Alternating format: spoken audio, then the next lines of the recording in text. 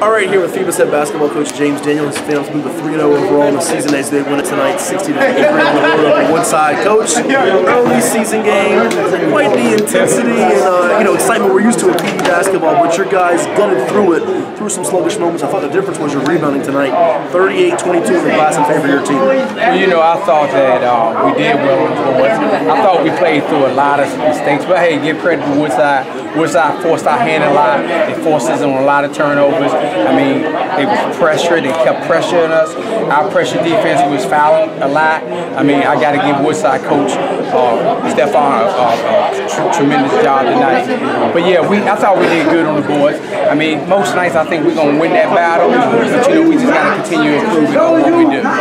And the thing too is, you lose a player of the caliber of Antoine Miles. How do you replace someone that good as now at Virginia State? But you have two all-league, all-state caliber players in Kyrie Temple and a big body Daquan Leach tonight. 19-9 for Temple and a quiet 14 rebounds for Leach because we see him have 20 rebound games. Absolutely. I told them our plan in the second half is let's go inside the Kyrie, let's go inside the big body, let them go to work a little bit. Even if we got to force a little bit, let them kind of like dictate how this outcome of the game is going to be. Because we just want shooting different. You lose one of the state's most prolific guards in Antoine. You might be deeper this year. Your second unit played it, I thought, as well as your first unit. Well, it's surprising. We're still missing like 3 guys. Okay. Football guys? No, basketball guys just hurt. I know we are deep, and I know as we go on the season, we don't have to rely on one guy to have a great game. If a guy's not having a good game, we just say, hey, next man up, and let's get ready to do what we have to do. But overall, I think, we're 10, 11, 12 deep. What's the hunger level of this team, knowing that last year you were like a play away from maybe being John Marshall and voicing that trophy? I don't think the hunger is quite there yet, but I do feel as though this team is closer knit.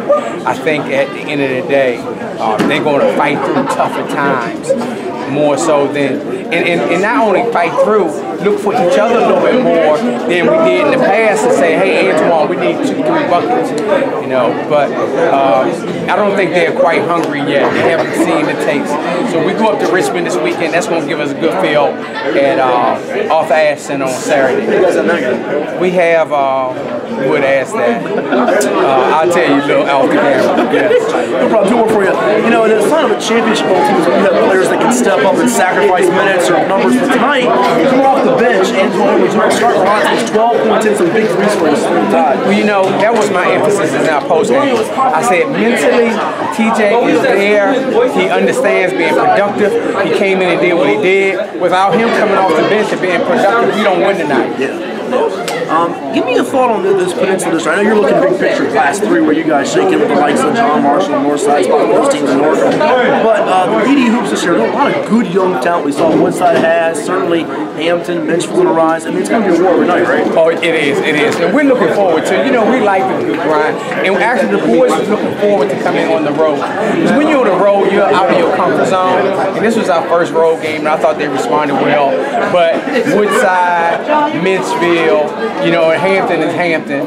And I just feel as though it's going to be a tight race going down to it. I don't know too much about the other teams. And don't forget Kickintan. Yeah. Kickintan, yeah. Well, I think your team, even this applies to football, too. You guys want to be the team going on the road. You're going to be in the hunt with the target on your back, right? Always. I was telling the boys earlier, I said, no matter what, when we go on the road, it's like everybody's against us.